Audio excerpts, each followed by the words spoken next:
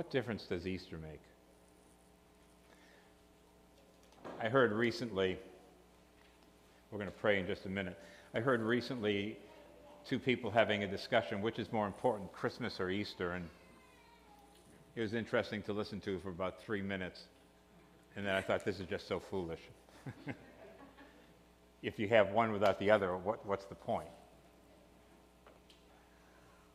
But it did raise to me the thought, what difference does Easter make? And I think, if I'm not wrong in this, I think our immediate answer would be that because Jesus lives and conquered death, then we know that we will live eternally. And that's true, and that's a powerful thing by itself. But is there more than that? Because I think that's one dimension that's ever so important, but I think there's something that goes wider and even deeper than that. And that's what I'd like to tackle and mull over and noodle with you right now this morning. Okay?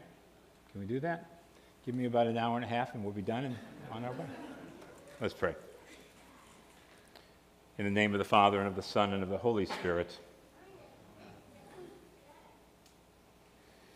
O Spirit of the living God, open our eyes to take in the breadth, the depth, the width, the beauty, the power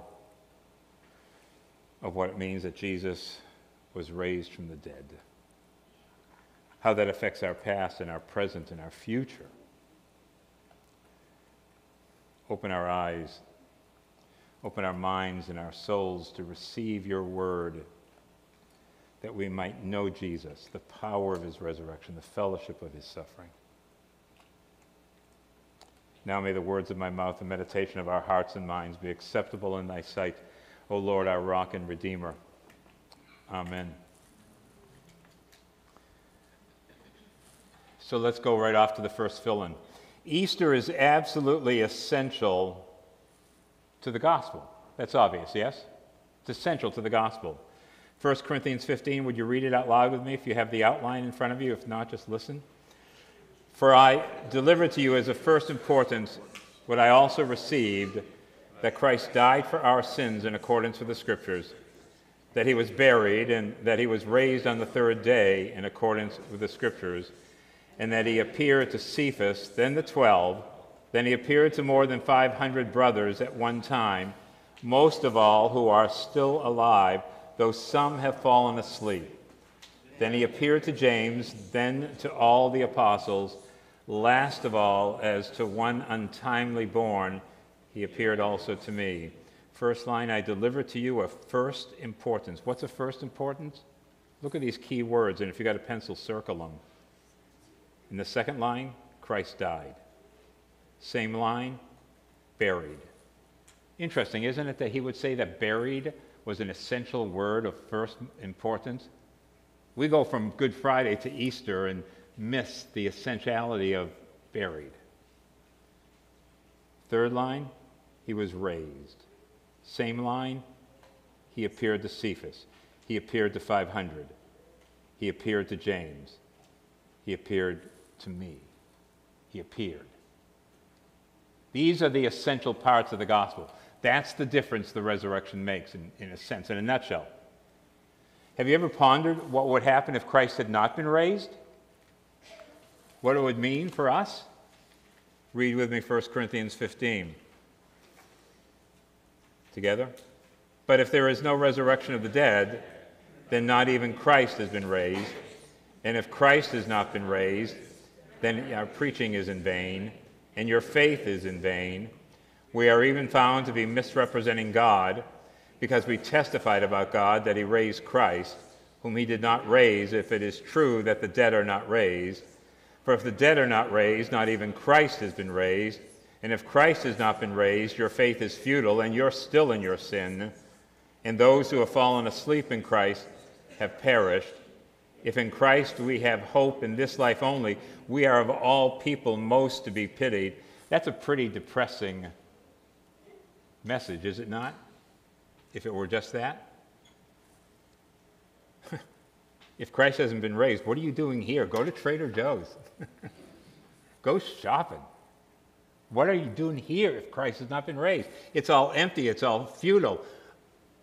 Preachers are liars, and you're still in your sin, and your loved ones are still in the grave. And you know what the next verse is? And it's not there in your outline, but you know what the next word is that Paul writes? But. Don't you love the word but? Most of the time? But Christ has been raised. Christ is risen. Christ is risen. Hallelujah. There's the word. But what difference? What difference does the resurrection of Christ mean in your life today? And that's where I want to now dive in a little bit deeper if you take a look. Number one, Easter proves that Jesus has the power that he claims to have. This is critical for us. Easter proves that Jesus has the power that he claims to have. John 10:18, I'll read it. No one takes it from me, but I lay it down of my own accord. I have authority to lay it down. I have authority to take it up again. This charge I have received from my Father. I lay it down of my own accord. I have the authority to lay it down. I have the authority to lift it up, to raise it up. And I got that from my Father. If there's no resurrection, there's no proof that he has the power that he's talking about. But if there's a resurrection, it's a game changer. Because then every promise that Jesus has made to you, he keeps. If he kept this promise to be raising himself from the dead, is there any promise he cannot keep in your life? The Old Testament has thousands, not hundreds, thousands of promises regarding the Messiah. If Jesus does not raise himself from the dead, those promises can't be leaned on and counted on.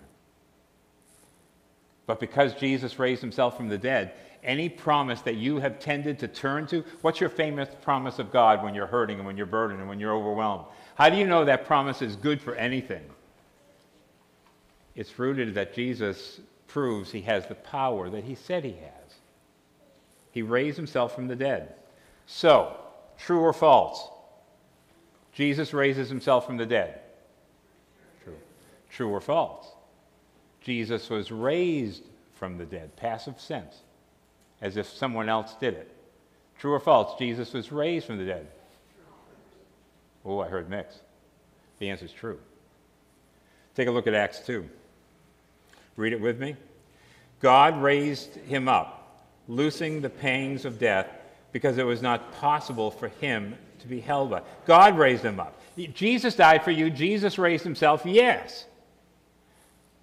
But how do you know, if it were just that, how do you know that what Jesus did on the cross was accepted by the Father in heaven? How do you know that what Jesus did on the cross, that the Father's not ticked off at you anymore? How do you know? Because God the Father raised up his Son. He raised up his Son. It was the way the Father on Easter morning went, nice going. I accept. Do you understand that?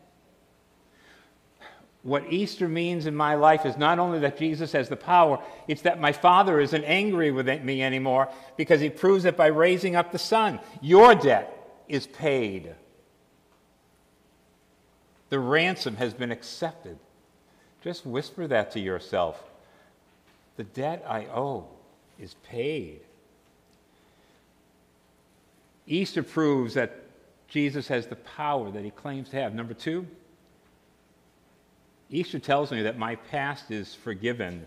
I love the text in Matthew. Take a look at it. This is where it's so cool to be a Bible detective.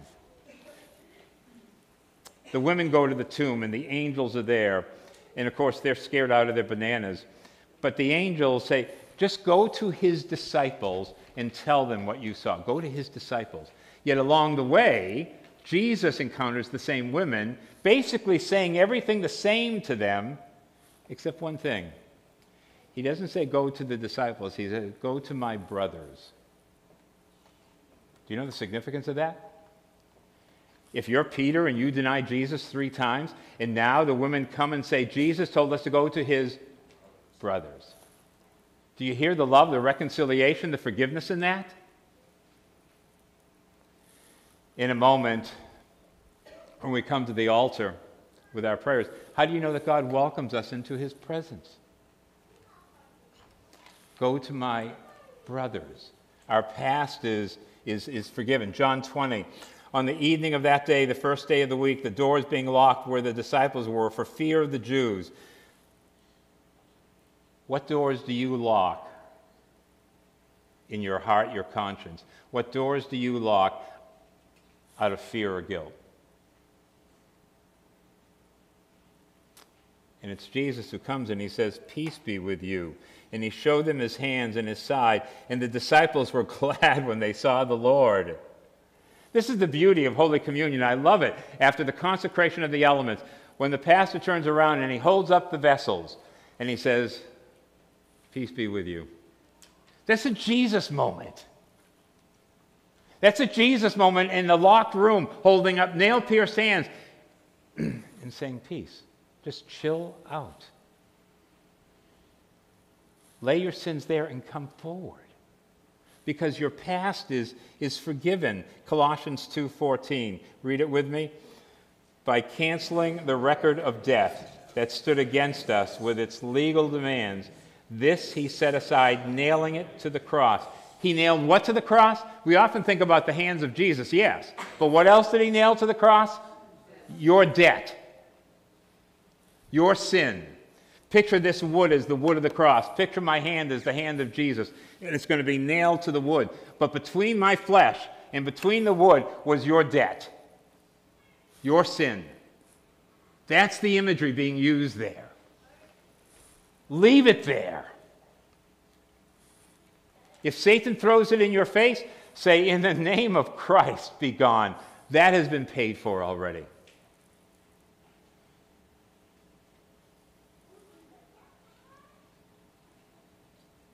Your past has been forgiven. But what about the present now? Take a look. Number 3, my present has power. My present has purpose.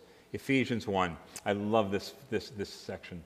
And what is the immeasurable greatness of his power toward us who believe, according to the working of his great might, that he worked in Christ when he raised him from the dead and seated him at his right hand in the heavenly places. Here in verse 20, that passive tense again, when he raised him from the dead, not that Jesus raised himself only, but when the Father raised him. But it says here, and what is the immeasurable greatness of his power toward us who believe, according to the working of his great might. And ask yourself, as a Bible student, what does that mean, according to the working of his great might? What's his great might here? And the answer, if you look prior to this in Ephesians, it's the Holy Spirit. The Holy Spirit raised Jesus from the dead. Chris, what meaning does that have for you? The same Spirit that resides in you through baptism, yes? The same Spirit that resides and lives in you, because you are his holy temple. That Spirit raised Jesus from the dead. And if ever there was a corpse that Satan and death did not want to let go of, it was the corpse of Jesus. And the Holy Spirit said to Satan, "You're not getting this one. You're not keeping it." Now that Spirit, imagine how powerful he has to be, is in you. Don't tell me next time you don't have the strength. Does this make sense? According to his great might that is in you. I love the Living Bible, this translation. It's not in your outline. I pray that you'll begin to understand how incredibly great is his power to help those who believe in him. John 20. Jesus said, "Peace be with you, as the Father has sent me, even so I am sending you." And when he said this, he breathed on them and said, "Receive the Holy Spirit. As the Father has sent me, so I send you." My present has power, the Spirit. My present has purpose. I'm a person being sent. My dear first cousin, whom I've known and loved and had such a good walk with, she lost her beloved sweetie of 60-plus years just a few months ago. And I called her the other day and we talked, and it's hard for her to go on. What's my purpose? What do I get up for?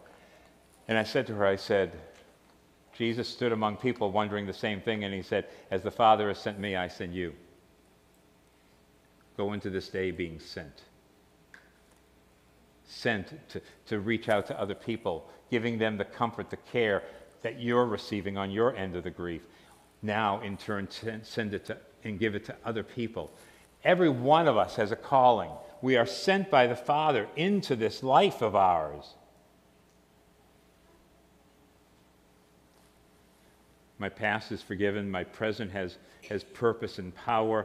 My future, number 4. My future is secure. My future is secure. What is one of humankind's greatest fears? Greatest fears? Death. And if you look at Scripture, you know what impresses me? It's how often, especially in the Psalms, the psalmists are afraid of being abandoned or forgotten. Not just of dying, but of being abandoned and forgotten. I know you're going to find this depressing, and I don't mean to depress you too much, but it's reality. That when I die, or when you die, 70, 80, 90 years later, there will be nobody on earth who remembers me. They'll remember the stories, maybe. But do you understand how fleeting? And if you're new in this church and you're thinking, this guy's depressing, wait till Pastor Adam comes, he's better. But seriously, I think one of our greatest fears is the psalmist echo it, of being forgotten, of being abandoned. Take a look, Psalm 16. Because this was my fear as a young boy. I won't go into detail with smaller ones here, but because of many losses, I had a great fear of this. Blood, Sweat, and Tears, that group, I'll date myself, they came up with a song, I know there ain't no heaven, but I pray there ain't no hell. And that was my song. I wasn't sure about heaven. I just prayed that when you died, you got annihilated. Well, of course, I have since found that to be unnecessary and so much more hope.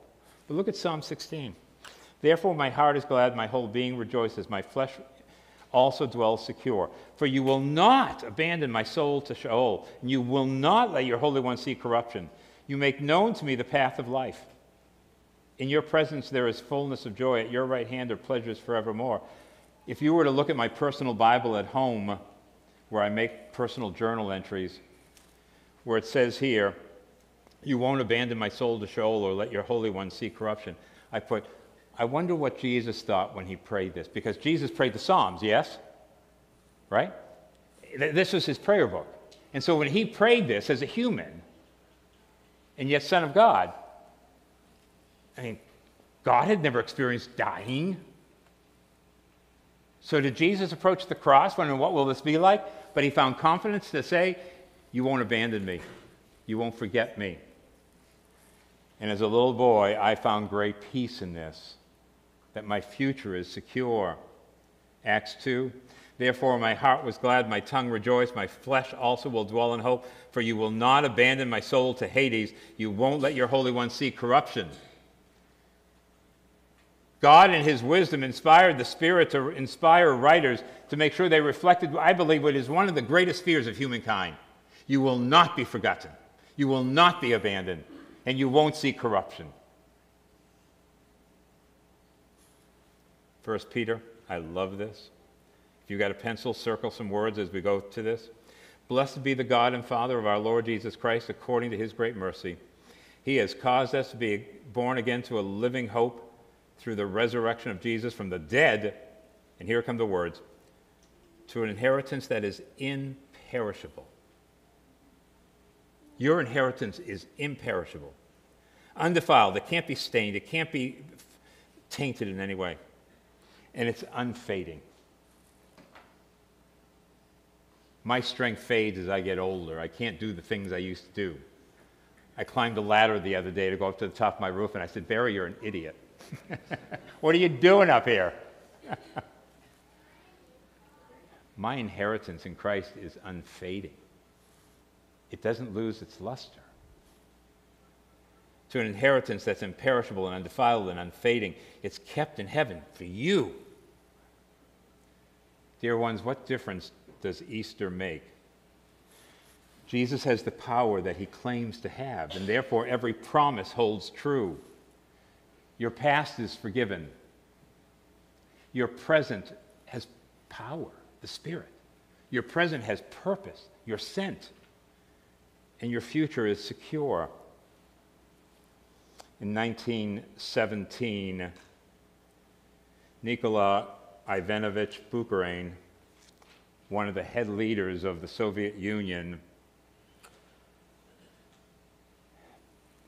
he was one that was a part of the Soviet newspaper and helped to communicate the lies and the falsehoods of that time. In 1917, he was part of the Bolshevik Revolution. Then in 1930, he went to Kiev, and he spoke to a group of citizens from that town.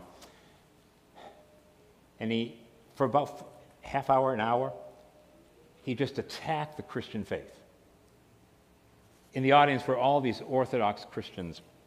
And he attacked it with such a vigor, firing one missile of criticism and one missile of hatred and disdain for the Christian faith. And when he was done, there were tears and there was silence, and he said, "Does anybody want to refute me?" And it was so quiet. And suddenly this older, feeble man limping with a cane came up on the stage, and he looked at this Russian leader, and he looked at the crowd, and as strong as he could with his weak, trembling voice, he said, "Christ is risen." And the people stood up and said, "He is risen indeed. Alleluia." And he looked at the Russian leader and just smiled and sat down. That's the difference that Easter makes in our lives. Christ is risen. He is risen indeed. Alleluia.